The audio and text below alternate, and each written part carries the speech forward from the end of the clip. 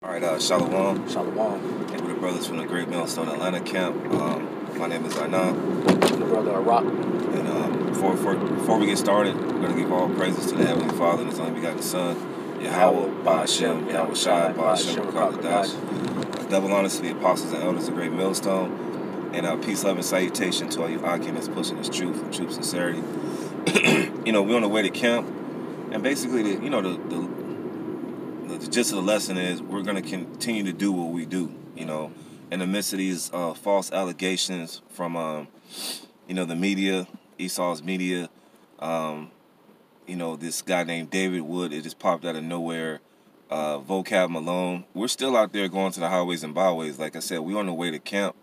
So we're going to still do what the Lord commanded us, until the Lord sees it fit for us to be, off the streets. So, you guys... Yeah, I was going to say, because Scripture tell you, you can't do nothing against the truth, but for the truth. Mm-hmm. So by you guys pushing all this propaganda and these false flags and trying to falsely accuse us of things that we don't necessarily condone, you're not doing anything but furthering the gospel and the prophecies that have to come to pass. That's right. So while you thinking you're doing something to try to get us off the streets, the scriptures speak of a time when we'll be off the streets and there'll be a famine of the word. So you're just furthering the prophecies, man.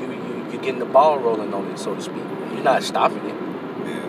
Go ahead, bro. This is Matthew 22:9. It says, "Go ye therefore into the highways, and as many as ye shall find bid to the marriage."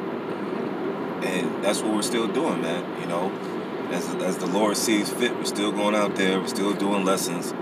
We're still edifying, because like the brother said, you trying to put this label on us, man, that's still going to wake up Jake. Like the scripture that he quoted. You can't do nothing against the truth, man. Everything that the Lord sanctions, all right, is going to be to our benefit, So we're still going to go out to the highways and byways. And I've noticed since this happened, of course, these other camps, they don't go out, but they really not saying anything, and they're really not going out, So the Lord called us to be soldiers in this thing, man. Like it says in 2 Timothy, I think it's 2nd chapter, I believe, but you're supposed to be soldiers in this thing, man. You're supposed to be go out and fishing, for the elect. So that's still a commandment. We're not afraid of what Esau says in the media.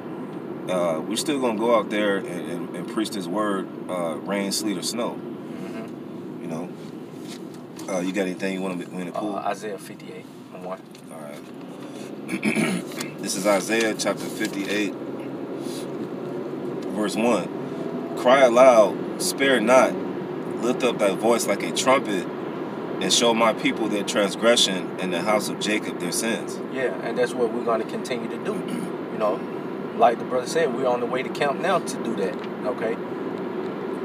These guys, one monkey don't stop no show, man, all right? Just because you guys are putting out all these false allegations and stuff, it's not going to stop us, man, doing what we're called to do, because ultimately, if we are a part of that number, we're going to continue to do it anyway. There's no one or nothing that can pluck us out of the Most High's hand, man, and keep us from doing the will of the Heavenly Father, which is going out, lifting up our voice like a trumpet, showing our people their transgressions, regardless. As long as the Lord see it fit for us to go out and do so, that's what we're going to do. Mm-hmm. That's right. I'll read it again. Isaiah 58:1. "Cry aloud, spare not, lift up thy voice like a trumpet, and show my people their transgression, and the house of Jacob their sins." And I got written here in the notes, a trumpet is used as a signaling device in battle or hunting. And we're in a spiritual warfare, man. That's right. We have to deal with these, different elements out here. Deal with, demons on a daily, man. It's a spiritual battle. We're out here to warn our people of the calamities that's coming here, man. It's not going to be any prosperous times coming soon to America, man. This place is morally finished. People are trying to celebrate Christmas, but that spirit is dead. There was a report that was on Blacklisted News that said Americans are lonely, depressed, and miserable. Yeah. So, you know, our people still see this as a way to, you know, make a come up, but we're telling them otherwise, man. And a lot of our people are going to be the ones that's going to come up against us, man. Yeah. These slander campaigns. The brother, the brother from South Carolina, the brother Anant Zakbar, did a lesson on that. You know, this guy named Roland Martin, because, you know, a lot of jakes have a platform to push out news, and they're going to push out a lot of slander because they're doing the work of the father, the devil, man. That's right. So, you know, expect for a lot of jake just to come up and, you know, say what they got to say, man. But it doesn't negate the fact that this devil still got concentration camps, you know, and different re-education camps, guillotines. They just had a guillotine that was on the back of a Miami police squad car. Damn. So that's what we out here trying to tell our people, man. Mm-hmm. That's why we still out here. We're not gonna shy away because Esau got some slander. And then on top of that, with this whole Jersey shooting, there was no obituaries for these people, man. Mm-hmm. There wasn't no RIPs or nothing like that, no funerals. All right, so it goes to show you it was set up, man. That's right. So the truth is always gonna prevail, you know, over the evil, man.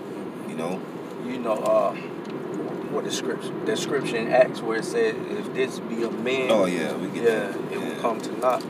Yeah, come on. Because, like we continue to stress, this is the Most High's program, man, and nothing you can do or say can change the narrative, you know, of what the Lord wants to happen, or, you know, as it is written, you know, for it to happen, you know. Mm-hmm. Now, if this was of men, like everything that, you know, in the past, like the Black Panther movement, you know, Black Wall Street, those Black Lives Matter, you know, those type of movements were of men, and they came to naught. You know, you put out certain things in the media and the heat on, you know, those different groups, like it is on the Hebrew Israelites right now.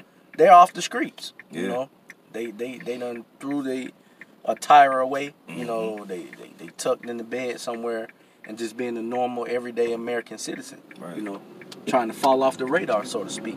But Right. this is not of men, man. This is of Yahweh Shem Yahushai, and we're gonna continue, you know, to push the word, man. You got it. Yeah, God. This is Acts chapter 5, verse 38. And now I say unto you, refrain from these men and let them alone. For if this counsel or this work be of men, it will come to naught. Verse 39. But if it be of the Most High, you cannot overthrow it, lest haply ye be found even to fight against the Most High. Hey, plain and simple, man. No matter what you do or you portray, you put out in the media, you're not going to overthrow this, man. All right? This is the Lord's program, man. And he's just using us, you know, to get the movie or the script reenacted. Okay? You got something you want to expound? Yeah, because you're basically the Most High set you up, all right, and basically you're fighting against the Most High. So what's the consequence for that, man? Right. You know, we know the consequence for Esau, man. He's just further and adding to that tab of him going into hardcore slavery, man, which is going to happen. You know, it's bound to happen, man. But you can send different Christians and slander campaigns, and we're starting to see the true nature of these Christians, man. They want blood. Right. Just how like they were slaughtering people during the Crusades and their doctrine of discovery. They had that same spirit. There's nothing new under the sun, man. They want blood. That's right. Because they've been figured out to be a lie. So now they want to come up against us, but they want to see us 6 feet deep. They want our head under the guillotine, so to speak, man. You know, not knowing the Most High got a trick back for them. Just how like Haman had them gallows for Mordecai, and Haman ended up being the one that got. You know, Esau's putting himself into a trick bag, man. That's right. Matthew 5 and 10. Come. Yep. See, this is Matthew chapter 5, verse 10. It says, blessed are they which are persecuted for righteousness' sake, for theirs is the kingdom of heaven. Blessed, verse 11, blessed are ye when men shall revile you and persecute you, and shall say all manner of evil against you falsely for my sake. Yeah, and that's what's going on right now. Okay, so we're in the spirit of continuing in the things in which we will learn and continuing in going out. You know, no matter if the heat is on or the heat is off, man. No matter if it's rain, sleet, hell, or snow, like the brother said, we out here. You know, we ain't going nowhere, Lord willing, until He sees it fit. You know, these guys is not running us off the block. Yeah. Okay. Jake out here in the world, yeah, they gonna stand down for their block, man. And we out here in the streets, man, to like we brought out, you know, to show our people their transgression and to lift up our voice like a trumpet, man. All right. So all the reviling and the persecution, you know, we knew what we signed up for. So now that shit hitting the fan, you know, it ain't no time to back out, man. Right. If the Lord keep that spirit on you. But verse 12. All right, verse 12, Matthew 5 and 12. Rejoice and be exceedingly glad, for great is your reward in heaven. For so persecuted they the prophets which were before you. Hey, plain and simple, man. Rejoice and be ye glad. You know, we're not in the spirit of, damn, they coming down on us. You know, let's not go to camp this Saturday. You know what I'm saying? We rejoice and we exceedingly glad because the ball is getting rolling, man, on these prophecies. And we know that we're that much closer to getting the hell up out of this captivity, man. You got anything else on that? Nah, that was it, bro. All right, just to back you up, this is Galatians 5, verse 22, which says, but the fruit of the Spirit is love, you know, continuing in brotherly love, you know, bonding more together as the days draw near. Because you never know, man, when the time of persecution hits, we could very well get separated. It says, peace, you know, not flashing guns on social media or putting Black Hebrew Israelites as your title for videos. You know, conducting yourself in a king and priestly like manner when you're out in public.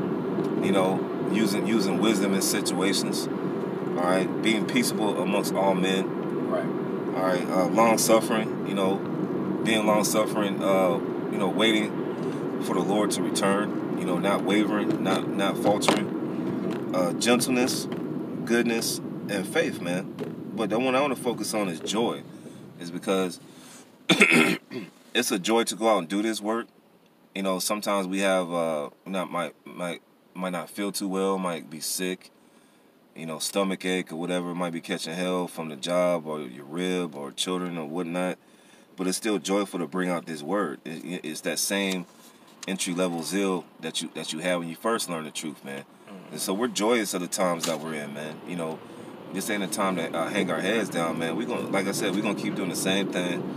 We're gonna keep going to camp, putting up lessons, you know, because it don't stop past the internet. Right. You know, because you could be in a concentration camp preaching the word, man. Right. You can be out here in the wilderness preaching the word, man. Right. You know, it don't stop just because a camera stopped rolling, man. Exactly. The scriptures say you got to be a Jew inwardly. And that's where a lot of guys get confused at, because they think it's about wearing your fringes in public and then telling everybody about the scriptures, man. So there comes a time where, yeah, it's gonna be joyful, man, because we're one step closer to being in the kingdom of heaven. This whole American setup, walking on concrete and looking at chemtrails and driving through the hood and, you know, all that stuff, that's gonna be over with, man. Right. And any person in their right mind would want the kingdom of heaven, man. But exactly. That's one of the things that, you know, we focus on, you know, just being joyful, because our salvation is nearer than when we believe. That's right. So you got any more precepts? Or?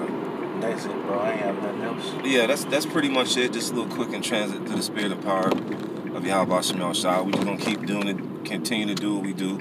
You know, preach the word in season, out of season. Yeah. Doesn't matter.